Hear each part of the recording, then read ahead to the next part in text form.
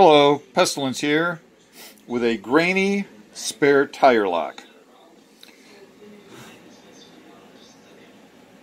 It was invented by Raymond K. Gray and was patented on August 9th, 1921. And the padlock uses a Corbin pin tumbler. It's underneath the cap there. I'm holding this thing under the light so I can try to get enough light on it so you can see. It just seems like it's getting blown out. This lock does not have the nameplate on the other side, which would have the name, Graynie, all that stuff, all the specifications. But it does have the leather cover that goes over the chain. I have seen other Graynie padlocks which they were cleaner, for one thing, and they had the nameplate and a key, but I don't recall that they had the original leather cover on it. And this is in pretty good condition. It's dirty, but outside of that, really good condition. Now let's see, I'll try to set this down.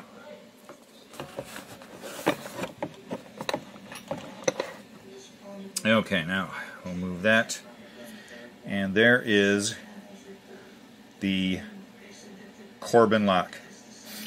When I've seen these locks taken apart, the Corbin lock actually looks more like a lock from a door. And what happens is that when you pick it, this moves down, this plate comes out.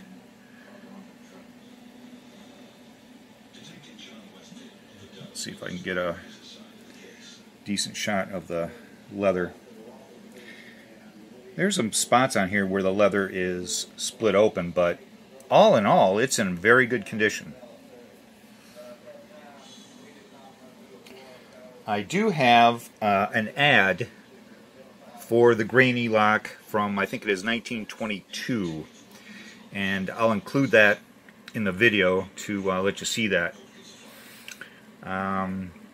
This lock I wanted because I've seen them in the past, and there's only one other lock that I actually went after, and that's the crank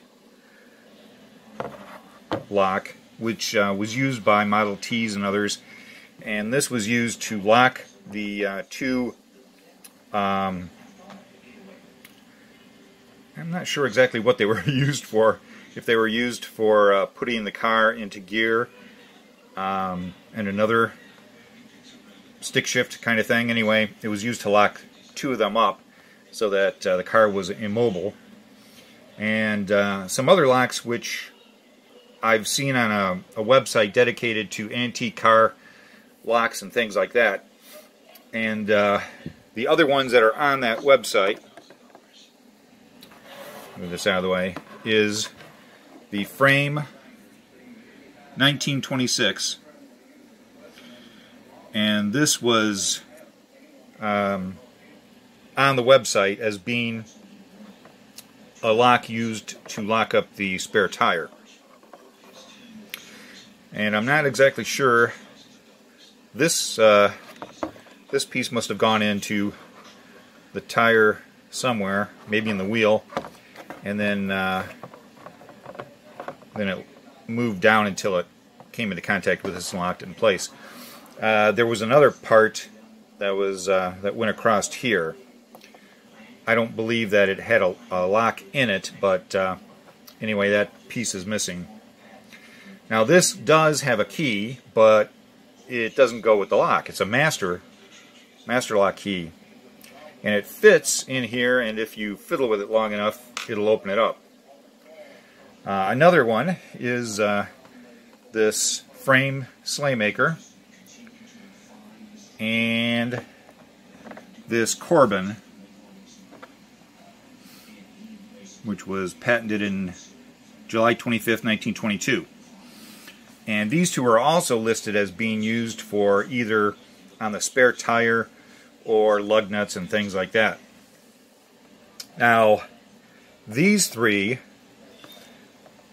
came with different lots of locks that I bought, whereas I believe the crank I actually wanted that one, and so I bought it separately.